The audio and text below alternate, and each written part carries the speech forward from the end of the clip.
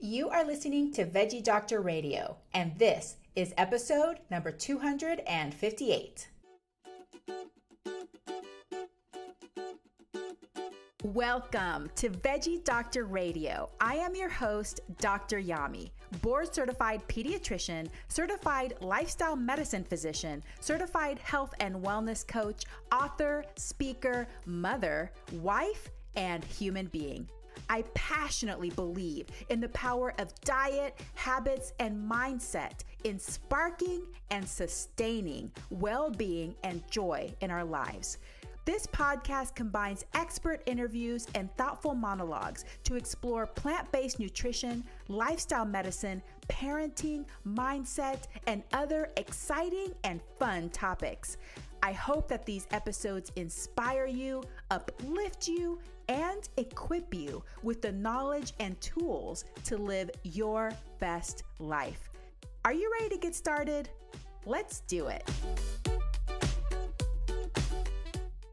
Hey veggie lover, welcome to another episode in the fasting series. Now this series is intended to provide education about the potential health and longevity benefits of different forms of fasting, including time-restricted eating, intermittent fasting, and extended water-only fasting. Please be aware that in this series, we will be discussing different forms of fasting and food restriction. And in some cases, there will be references to body size and weight. This material and these methods are not appropriate for children, pregnant people, or people with certain medical conditions.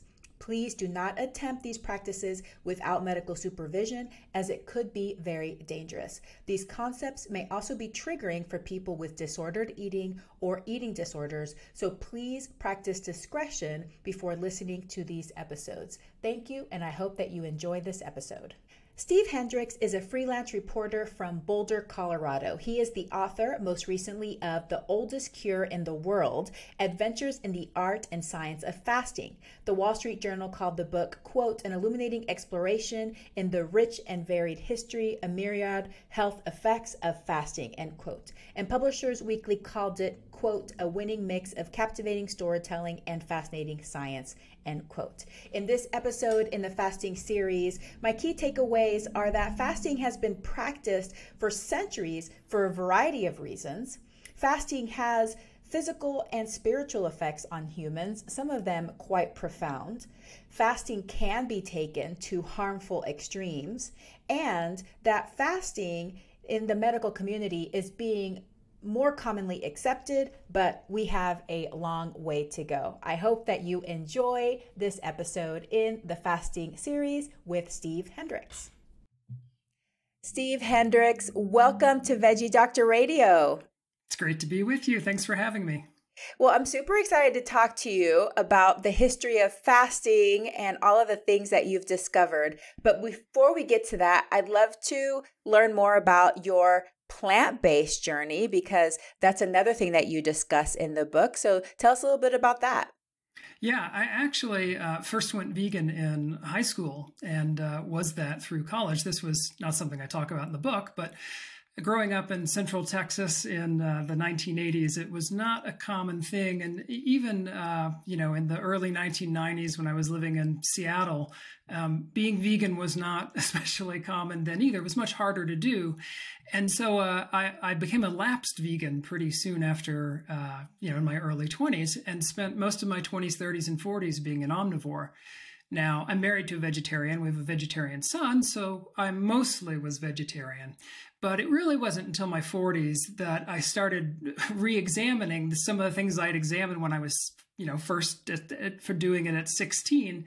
And it was questioning the stories we tell ourselves, frankly, the lies we often tell ourselves about, oh, the animals have a good lives and they don't know, what's coming and don't fear the death and, all these sorts of things you tell yourself to make yourself feel better.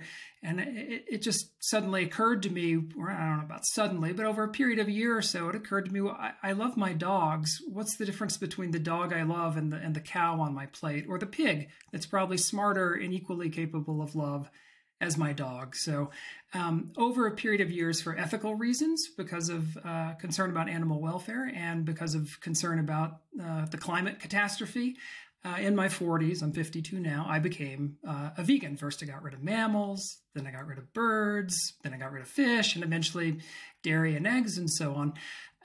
But becoming vegan isn't the same thing as becoming a healthy vegan. I wasn't an Oreo and Coca-Cola vegan, but, I was a oily hummus and processed white flour and salt and sugar crackers vegan. And my health really didn't improve radically from this shift to veganism. And it really took a severe crisis of my health in my late 40s before I began to take a very hard look at what I was eating. And eventually, about 4 years ago, became what I would call a minimally processed vegan, one without any added salt, oil, sugar, not white flour, not, highly refined and processed foods. So that was the final stage of my path to where I am now. Wow, so fascinating. Okay, tell me where in Central Texas you grew up. I grew up in a town called Temple, which is on Interstate 35 between Waco and Austin, and a little too close to Waco for my comfort, not close enough to Austin. I love it. I grew up in Huntsville, Texas. So that's funny. It's funny we have lots of intersections because now I'm in Washington State and you are in Seattle too. So very cool. Yeah, Texas is definitely, besides Austin, it would not be what you would define as a vegan-friendly state. So no, it was not. I did not get a lot of support from either family, friends, veterinarians, doctors, you name it. No one was in favor of my veganism. Yeah, and it's funny that you bring up veterinarians because whenever you were talking about this discovery of speciesism that you were finding in your own life, like why my pet, but not this. I remember going to the vet recently, and it was a new vet that had just joined the practice where I take my dog, and they had this flyer for her announcing that, new vet to the practice. And there was a picture of her with her dog, a picture with her hiking. And then in the big corner, there was a picture of her with a dead fish she had just caught. Right. And it's like not to nobody else would that even trigger anything. Like that's all normal, but once you have crossed that threshold and you see the world differently, then you realize, wow, that's fascinating that you're going to have this dead fish and then you're going to love these pets and do all these life-saving things to help these pets survive. So yeah, that's a very interesting journey. So thank you for sharing that. And also the other thing that I want to point out is I remember being in my 30s and my friends and I would talk about how people in their 40s were always complaining about how things start breaking down in their 40s. And we're like, we're not going to be like that. It's all about mindset. We're going to have the mindset that nothing's going to happen, in our 40s. And that's, I think, totally not true. Things really do change in your 40s. And I've discovered too, which is why I have this whole fasting series, that things started happening. And I think you can get away with a lot in those first few decades, right? You can eat all the processed foods and not sleep and not manage your stress that well. And you can get by. But then once you hit your 40s, I think your body's like, yeah, we should probably think about this a little bit more and put more attention and effort into this. So yeah, I think it does make a difference after some time. So you are now a minimally processed, whole foods, plant-based eater. Tell me about fasting, because that's another layer to health and well-being. How did you become interested in fasting? And then when and how did you decide to write a book about it? Yeah, so I first became interested in fasting, maybe almost 20 years ago now. And I did it for two reasons. One was a reason a lot of people turned to fasting, which was for weight loss. I had, like a lot of people, just put on a pound or two, each year. And then in my 30s said, wait a minute, this isn't the body that I remembered having. Now, I since have come to a more nuanced view about the use of fasting for weight loss, and I have a lot of reservations about it, so we can get into that. But that was originally why I came to it, for half the reason. And the other half was I became intrigued by these fascinating longevity studies, which showed that for instance, in lab rats, with certain types of fasting, you can almost double their lifespan, and they end up being far less diseased, far healthier. And what these studies were showing was that fasting unlocked these really impressive repair mechanisms, and it seemed to be doing that in humans as well. At that time, we didn't have as much research, but it was all very intriguing. So for those two reasons, that's why I became interested. I first started writing about fasting about a decade ago. And what has happened, and that was in magazine articles and online. What has happened in the decades since that encouraged me to write a book was the science of fasting has just blossomed in the most beautiful way over the last decade, and we now know vastly more about it than we did when I first started writing. I also, over this time, became interested in the long and fascinating history of fasting, which I realized was also a story that hadn't been told, or to be blunt, when it had been told wrong or had been told badly. And then the third strand was that my own experiences with fasting had grown. And I have no doubt whatsoever, I'm very confident in saying that I feel that fasting played a huge role in giving me back my health in my late 40s. And I thought that was a story worth telling as well. So my book, The Oldest Cure in the World, weaves together these three themes. It's a history of fasting, science of fasting, my own experiences of fasting, and I hope they come together in an engaging narrative. Yeah, it definitely is. I think you did a good job of meeting those goals for sure, because it does read in some parts just like a story, and it doesn't get that heavy sciencey feel that can be difficult for some people to get through. Well, let's talk about the history of fasting, because I think it has become a buzz term, and now you're seeing in the media more studies. Yes, it's good. No, it's bad. You should fast. You shouldn't fast. These kinds of things. But this is not a new thing. So tell us about how long has fasting been practiced by humans? Well, we have fasted our entire history, and all of our ancestors have fasted going back at least 1 billion years. And we know this because those repair mechanisms that I mentioned that are unlocked by fasting, we share many of those with yeast, with whom we last had an ancestor 1 billion years ago. And these fasting mechanisms have been conserved, and they have been augmented throughout the billion years of evolution since then. So, early hominids millions of years ago fasted. When Homo sapiens emerged 300,000 years ago, they fasted as well.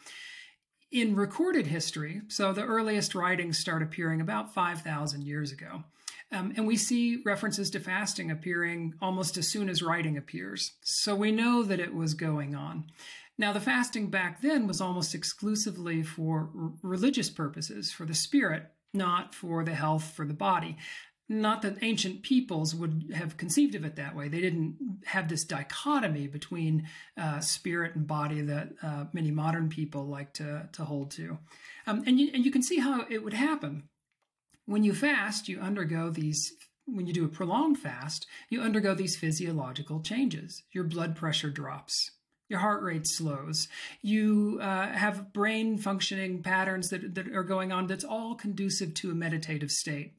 And then if you were to fast for long enough or severely enough, for instance, without any water, you could even hallucinate. So for an ancient mind that saw portents in the crows and was conversing with gods daily in dreams, you could see fasting as a portal to the divine. So it's very understandable how fasting sort of grew into virtually every culture, virtually every single religion on earth. Almost any religion you go to, there's some element of fasting in it. But it was hugely variable. In some religions, fasting was just this little adjunct that might be used sometimes to help get into a meditative state. Other religions, like Hinduism and Christianity, just went whole hog into fasting. We can talk about that for good and bad. There were a lot of things that came out of that deep investment in fasting that weren't healthy. Yeah.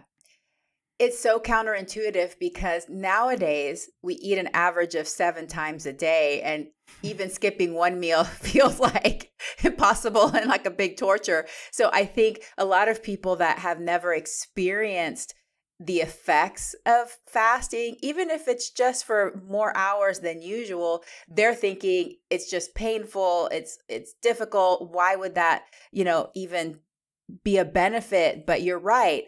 Once you get used to practicing fasting, you do know that you can get to a place where it actually feels good, and you could even potentially get to a place where you're experiencing euphoria. So I can imagine whenever you're not knowledgeable about the science of fasting and what's happening, what an amazing gateway people had to like have that sensation and think, oh yeah, this is God, this is the spirit, this is whatever coming into my body, giving me this state of euphoria because I'm paying whatever penance or doing whatever sacrifice. Humans are good at explaining things like that, So it makes sense to me how, maybe it accidentally happened and you're like, oh, this must be God, and this is the way we do it, and this is the way we get closer to God. So that makes a lot of sense. Well, let's get into, because you alluded to it, the dark side within the history of fasting. Where has it gone wrong or extreme? And we can talk about the religious fasting, but then in your book, you also touch upon, these times in history where fasting has just gotten really popular and people have just really gotten into it. Yeah. So we'll start with the religious, and you're right that people thought that fasting was a way of becoming more holy, of becoming closer to God. So you can see how just in that statement, the seeds of abuse have already been sown. Because if a little bit of fasting makes you holy, well, then a lot of fasting ought to make you even holier, right? And a ton of fasting ought to, bring you almost to the state of the angels. And they almost literally thought this. There was this belief in early Christianity in something called the bios angelicos, the life of the angels. And one reason people fasted themselves, these desert fathers and mothers in particular, sometimes these monks who would go out into the wilds of Syria or Egypt or Palestine and fast themselves to these great extremes in some cases, they held this idea that in heaven, in the afterlife, one would achieve this life of the angels. You would be angel-like, and in that state you would weigh almost nothing. Your body would practically not exist. And so to the extent that we could approximate that state of the angels here on earth, we were approximating the holiest of the holies that we could ever hope to attain for in this lifetime.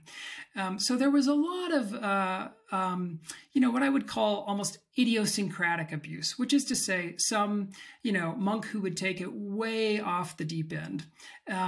But they weren't, everyone. They were a few people, but they were pointed to as exemplars. Where the real problem I felt lay when I was looking into the history of fasting and writing about it was the burden that fell upon women in fasting. And what's interesting was this was worst in Christianity, but it was by no means limited to Christianity.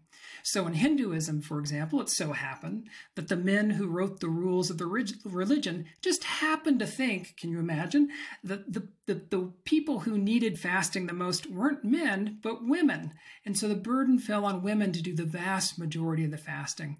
Something similar happened in Christianity. And the reasons for it was that man was supposed to be this upright creature who was only led astray because he was tempted by this seductress woman. And the way that, right, exactly. So the way that they were going to deal with this, these early church fathers, was they made a fetish of female chastity. And fasting was going to be used to safeguard that chastity, that virginity. It was believed that fasting could dry up these moist humors inside us that gave rise to lust, and in this case, particularly female lust. It could also make women less beautiful and less attractive. If you took fasting to a great extreme, it would actually obliterate womanhood by paring hips and breasts and buttocks and ending menstruation even. Now, what's really curious and sad about this is women and girls were not, this was not supposed to be punishment. They were supposed to welcome this, you see, and their reward was that they would be brides of Christ. And this term was meant literally. And some of the creepiest writings of antiquity in the early Middle Ages are these erotic writings by church fathers working themselves up into a lather, imagining Christ's sexual union with his many brides.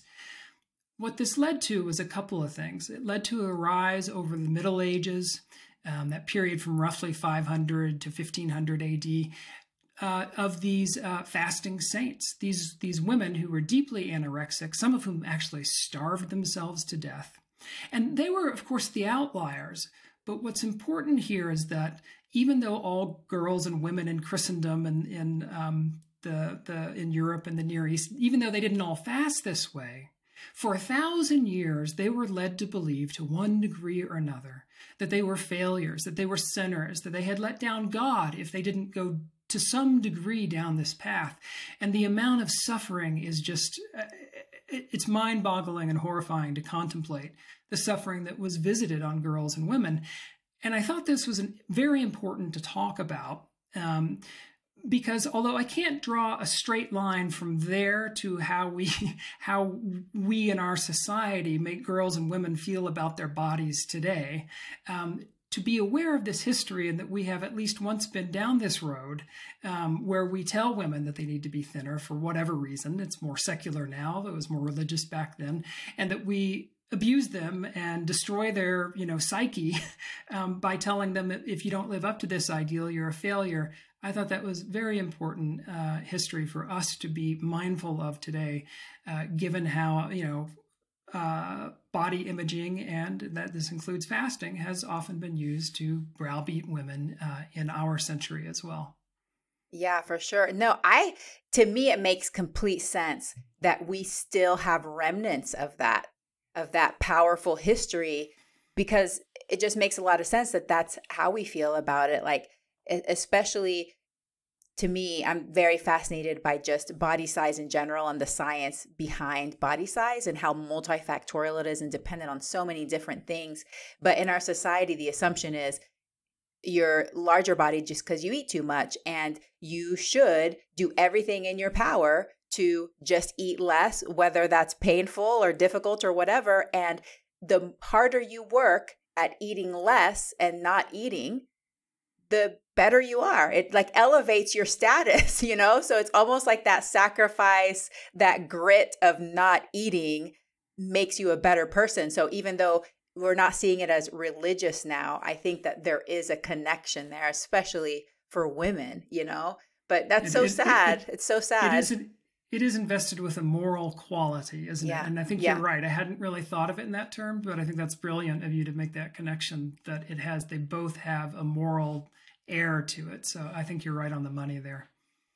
And there was this whole time in history too, or at different periods of time, you were talking about people fasting almost in a competitive way, and like these fasting girls. And it was almost like this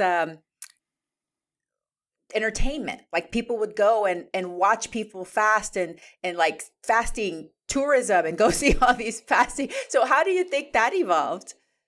Yeah, so this goes all the way back to antiquity as well, the competitiveness of it.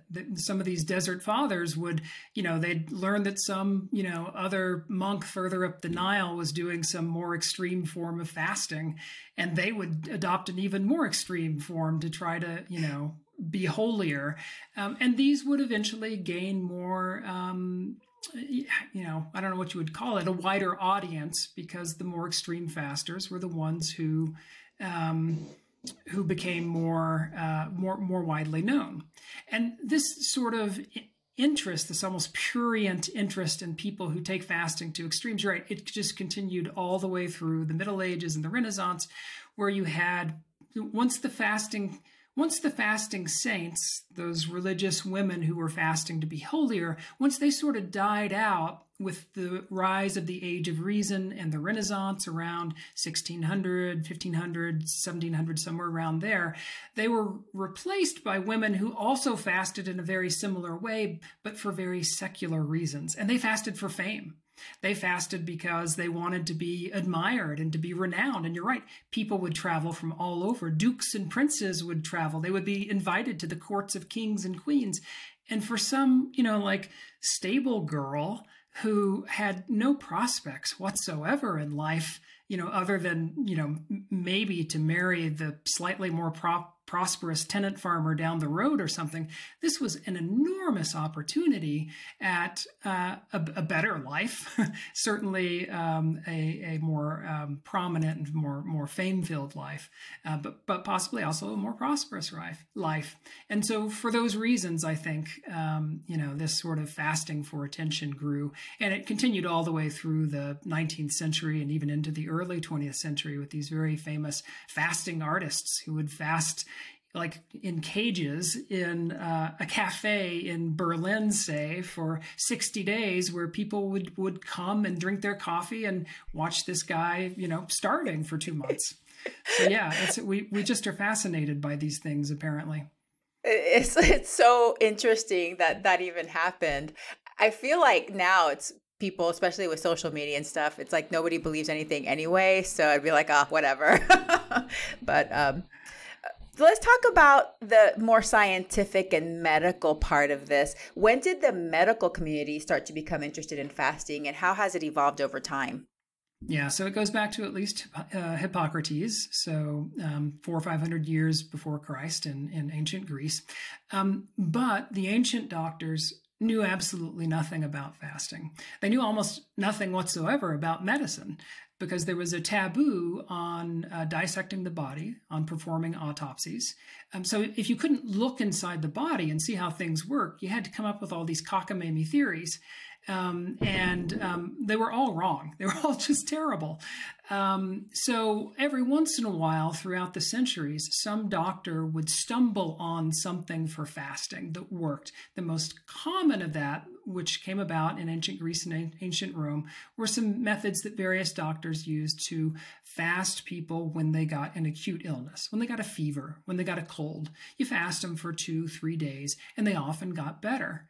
Unfortunately, these very humane practices, it was far better than any of the leeches and lancets and the medicines they gave you to vomit and to have diarrhea, and the blistering things that they put on you. It was a far more humane medicine, but it lost out. And one of the reasons that fasting lost out was because it seems it's almost a universal that when you call a doctor, whether in 1st century AD Rome or 21st century United States, what you want is action. You want someone who's going to say, I'm going to do this, and you're going to take this, you're going to get better because I've given you this intervention. They don't want, oh, well, your body is a self-healing machine, and in many cases, not all by any means, but in many cases, if you leave it alone and give it rest and take away, one of its main jobs, which is digesting your food and processing your nutrients, if you give it a break from that, it'll take the opportunity of that break to unlock these repair mechanisms that might heal you. People don't want to hear that. And of course, they didn't have the science to know that that was what was going on, so they were just being told, just stay at home in bed, drink water, don't eat. And eventually that fell by the wayside. So to condense a long history, it really wasn't until the return of the Age of Reason, the Enlightenment, in the 16th, 17th, 18th centuries that we start to see a real, more sort of scientific interest in fasting. The real awakening came in the 19th century when fasting doctors began applying fasting in a more methodical manner. And even at this point, it was vastly more humane. All those methods I just mentioned, the leeches, the blistering, the vomiting, the diarrhea, that was still medicine until about the middle of the 19th century, almost everywhere in the world, certainly in the Western world. So fasting was still a much more humane option, a much less dangerous option than the option that, most doctors were practicing. But it was ironically viewed that the fasting doctors weren't scientific. They were peddling this like sort of old housewives medicine or something. They were not, they didn't have scientific theories to bolster why we should make people vomit and why we should give them diarrhea and all this stuff, even though the theories were nonsense. So it was, even though there was this awakening in the 19th century, fasting was still widely rejected. The 20th century, that awakening continued to grow. There was more and more evidence that fasting was curative, that it could repair various ailments that people had. But the 20th century also saw the birth of real advances in Western medicine. And unfortunately, nothing could really match this, how to put it, it didn't quite scratch the same psychological itch as, wow, we have unlocked the secrets of the atom, we've unlocked the secrets of the cell, we have found that, these new techno solutions that are going to make you healthier. So even though in the early 20th century it had been discovered that fasting could reverse type 2 diabetes, that fasting could often reverse, sometimes completely eliminate childhood epilepsy, fasting was no match for insulin, which was this new thing that was discovered that we could give diabetics and they'd be kind of okay. Never mind that fasting actually got rid of the diabetes in many cases, and you had to, if you were taking insulin, you were taking insulin for life. Never mind that with childhood epilepsy, you could get rid of epilepsy through fasting in some cases, whereas the alternative that came about were these anticonvulsant drugs that you also had to take for life that didn't get rid of epilepsy. They just, tamped down your seizures, often with some pretty yicky side effects.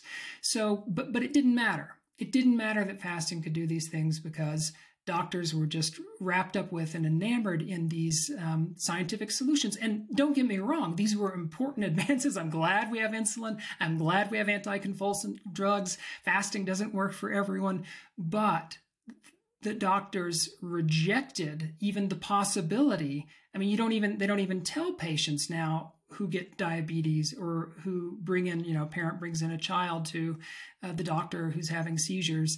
They don't even tell them about the possibility that fasting can reverse these conditions. So where are we now with the state of medicine? Basically, almost about where we were 2,500 years ago, certainly where we were 100 to 200 years ago, which is the doctors have a very hard time accepting the news. The body is a self-healing machine, and it is making repairs all the time, but those repairs go through the roof when we take away the food and we give the body a break from processing the food. Those repairs step up with fasting. It's just something that doctors are having a very, very hard time hearing even today. Yeah, no, I agree 100%.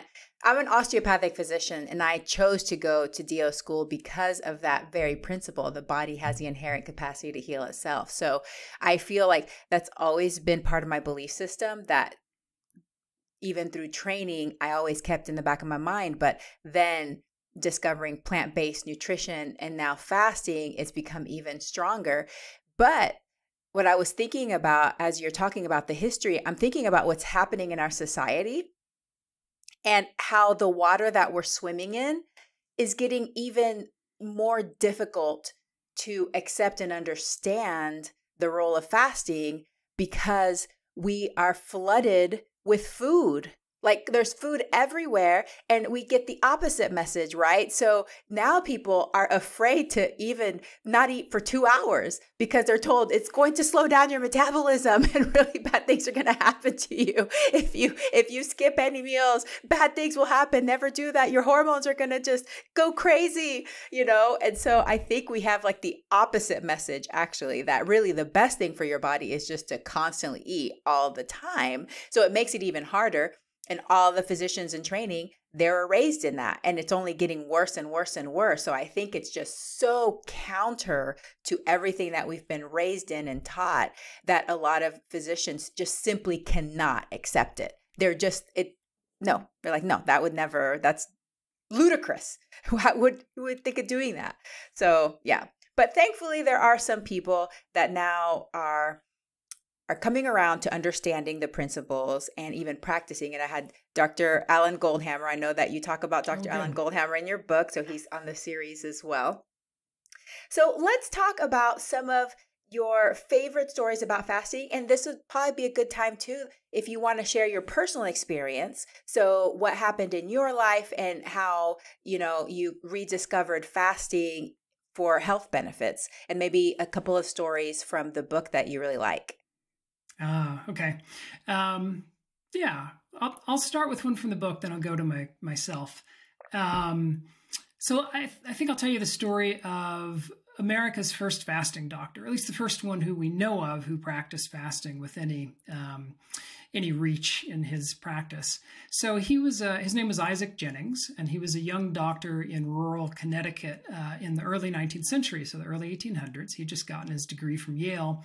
He goes out and practices in the conventional manner, which is prescribing all these medicines, which are just terrible, that he had been taught. In early America, the states were just swept by these fevers from time to time. Yellow fever, typhoid fever, malaria, typhus, and they were just devastating. I think fever killed vastly more people during the Revolutionary War than British muskets ever killed, for example.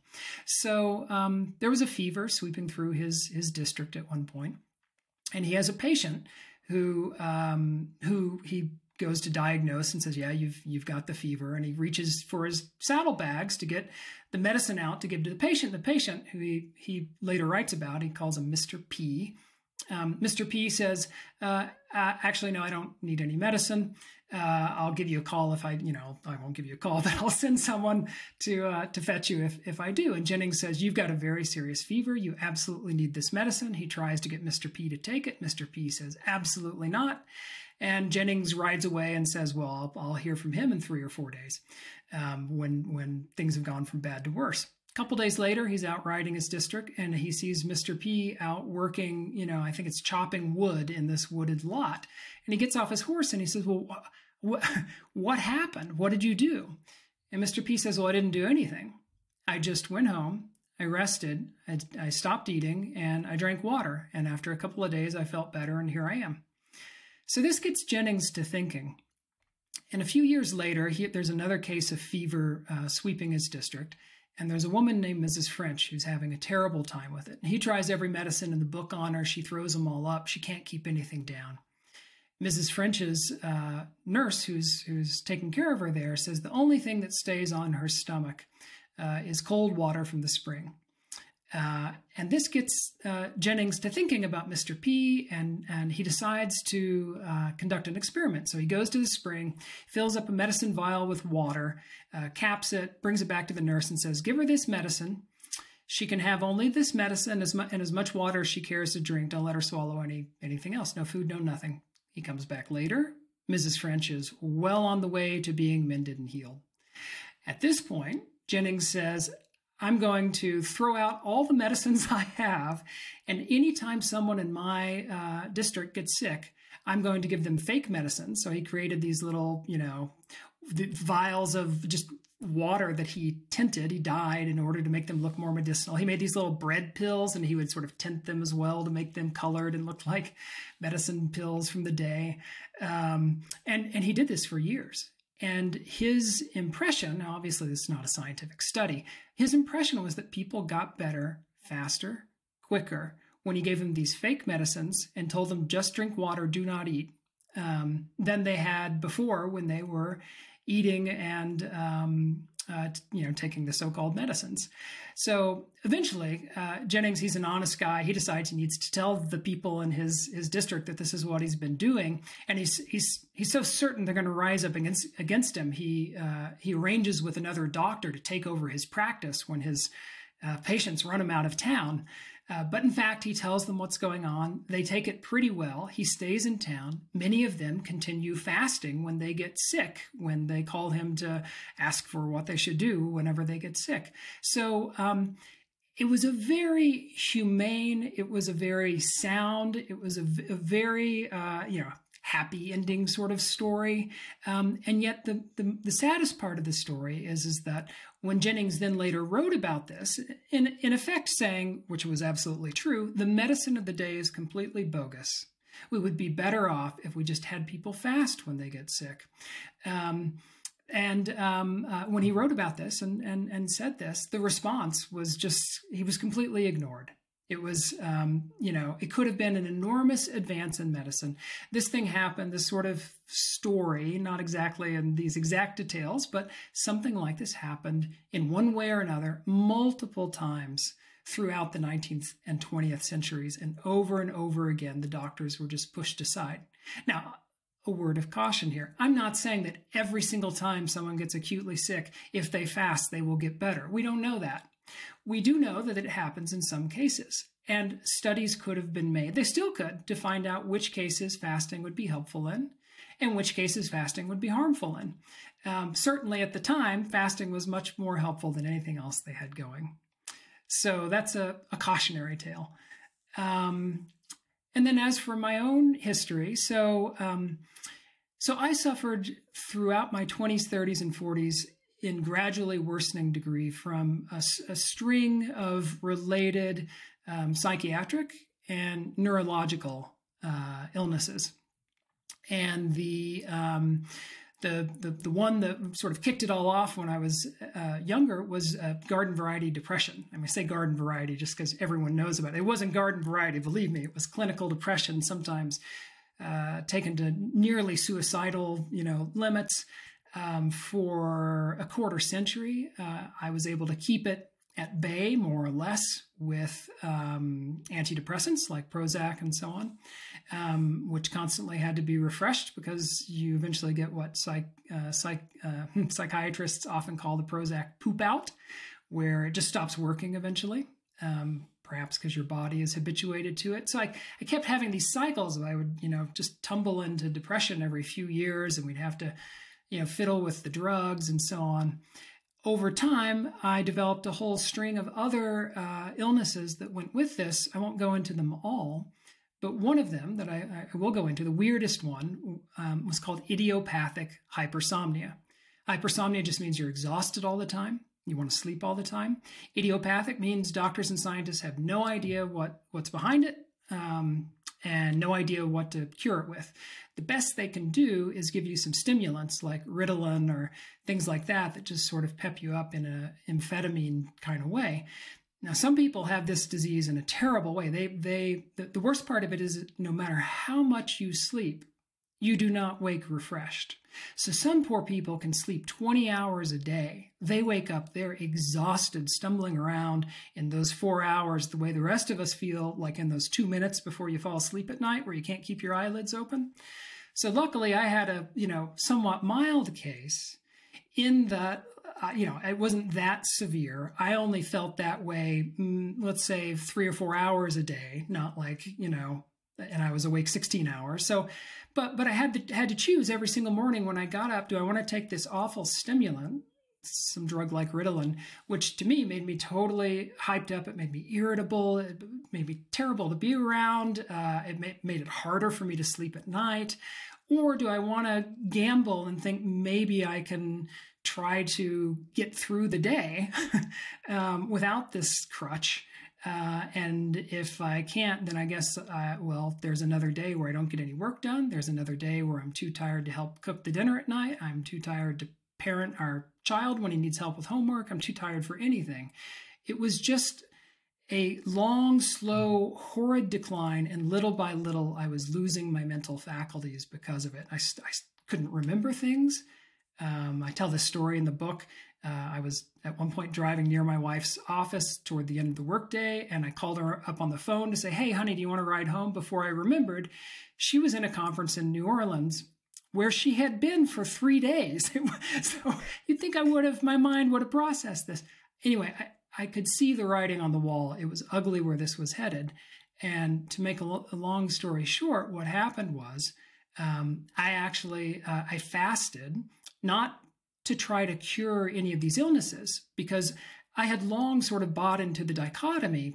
People talk about fasting mostly to cure somatic illnesses, illnesses of the body, not psychiatric illnesses, illnesses of the mind. In fact, as I learned later and wrote about, there's a long history in Russia in particular of using fasting to cure psychiatric illnesses. But I fasted for a completely different reason, not to cure these illnesses. And a few days into my fast, my everything dropped away. My hypersomnia that had plagued me for 10 or 12 years dropped away. My other mental and neurological illnesses over the course of this 2-week fast dropped away one by one. And then I was faced with the question that that becomes obvious to all people who fast and get better. Well, if my illnesses went away when I took the food away, was there something in the food that maybe contributed or even outright caused my illnesses?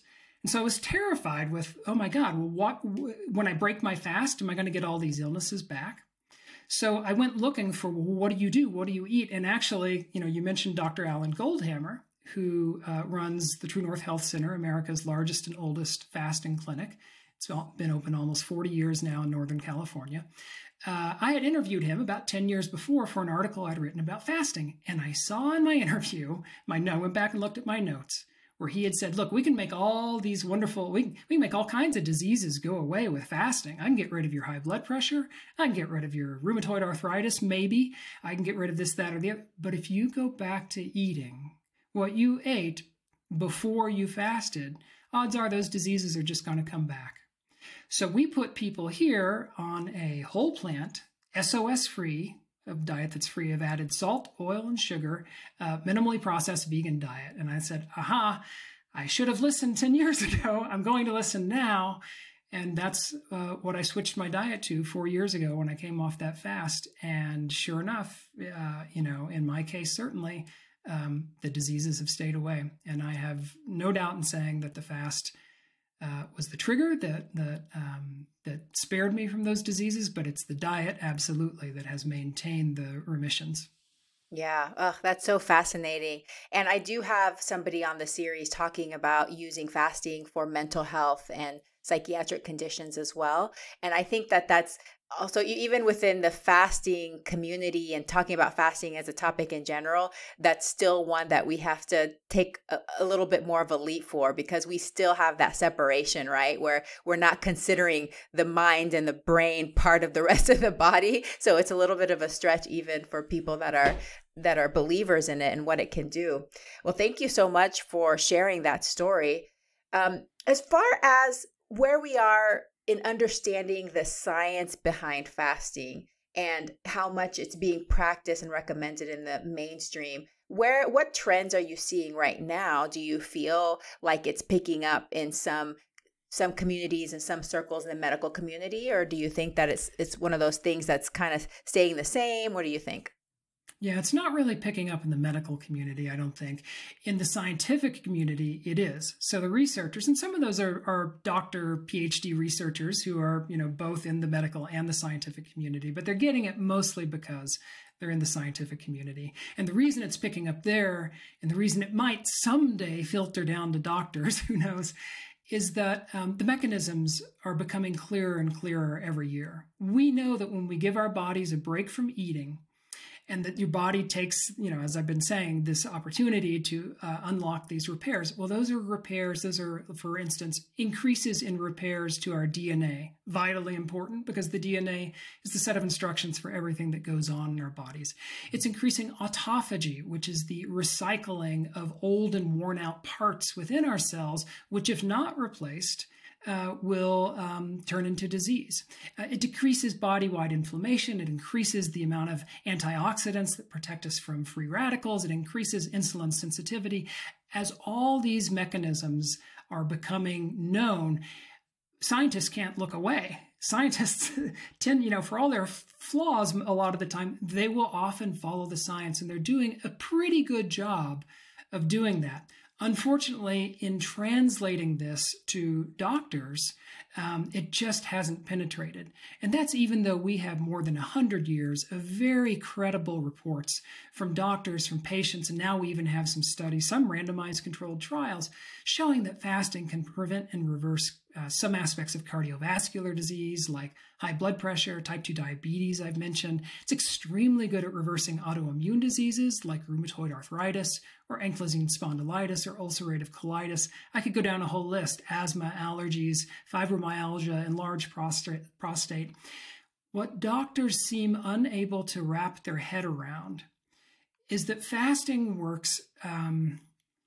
It works so well and can work for such a broad range of illnesses because it's initiating these repairs at a very basic, systemic level in cells in every part of the body.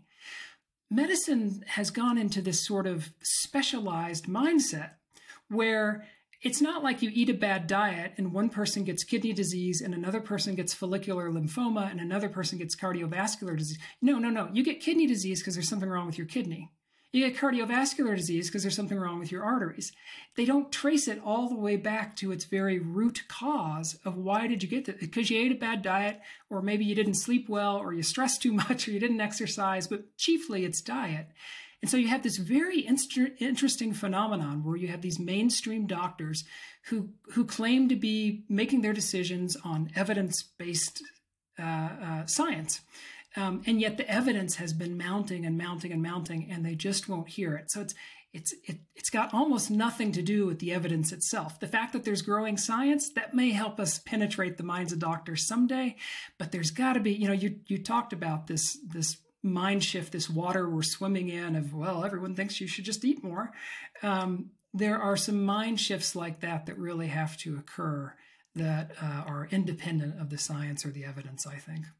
Yeah, agreed. Medicine moves super slow. Like changes in medicine move so slow.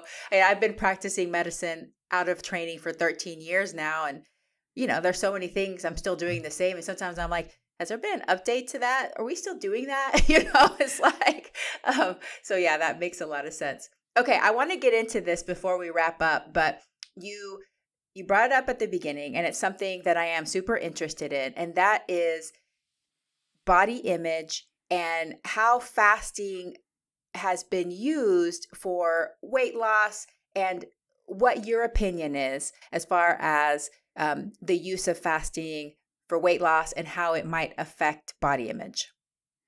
Yeah, so I didn't fully appreciate how fasting and body image were sort of twisted together, mostly in a very unhealthy way, until I published the book. I'm pretty distant from the mainstream culture, media, pop culture. I'm not on social media. I hardly watch any TV. I don't read the magazines or go to the websites that people, go to. But when you publish a book, your publisher very understandably wants you to go out and market it, which gets you involved with some of these media. And I had been writing this book about fasting for health. And what I found was in most of the media and social media, it's almost entirely about weight loss. And it's not about healthy weight loss. Now, there is a paradox here. We have mountains of evidence showing, all things being equal, if you're slender versus being overweight or obese, you're more physically healthy when you're slender.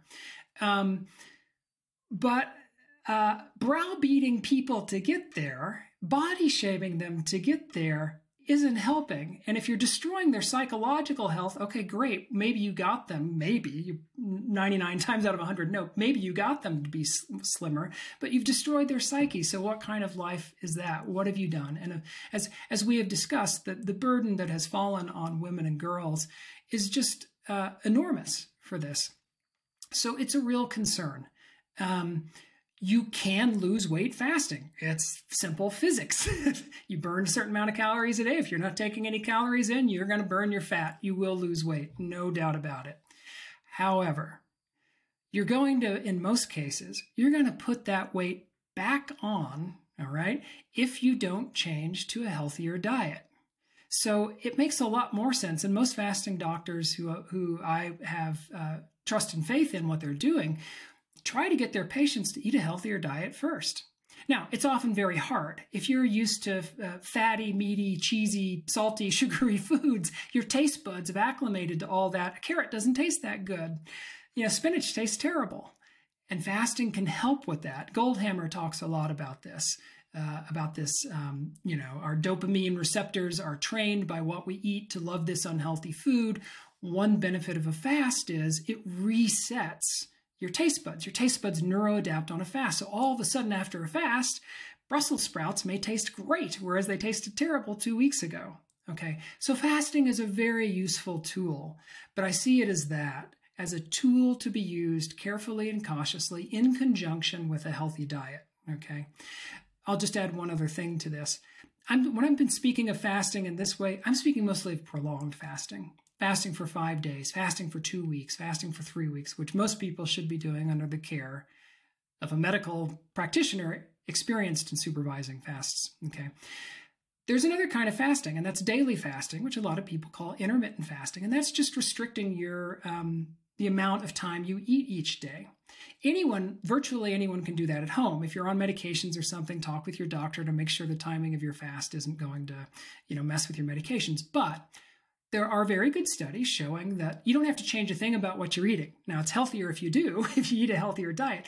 You can eat the exact same thing you're eating, the exact same number of calories you're eating. If you narrow your eating window each day to 12 hours or fewer, most people are eating across 14, 15 hours a day, to 12 hours, 10 hours, 8 hours, if you can narrow your eating window, you can gradually, slowly help this weight loss process, because people find when they just restrict the amount of time that they eat, they do actually usually take in fewer calories. And since most of us are eating a lot of unhealthy calories, particularly late at night, if you can narrow when you're, get rid of the nighttime eating, people do often find that simply not changing a thing about what they eat, just when they eat, end up losing a bit of weight. And so the daily fasting can be a useful tool. But again, if it's all wrapped up in, getting the bikini body that matches what's on the cover of the 6 magazines at the checkout counter, that can be psychologically really troublesome.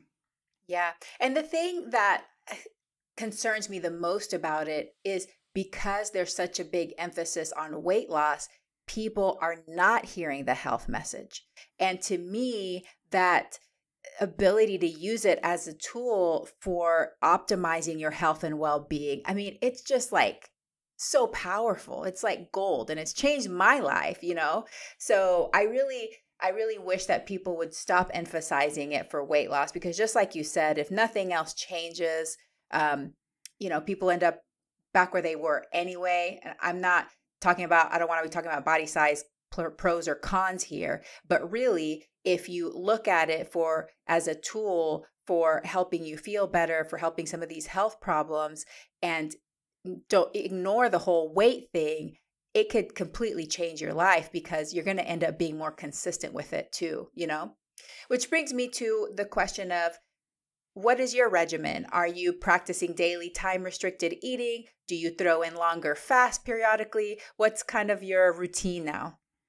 Yeah, so, I, like everyone on this planet, fast every day.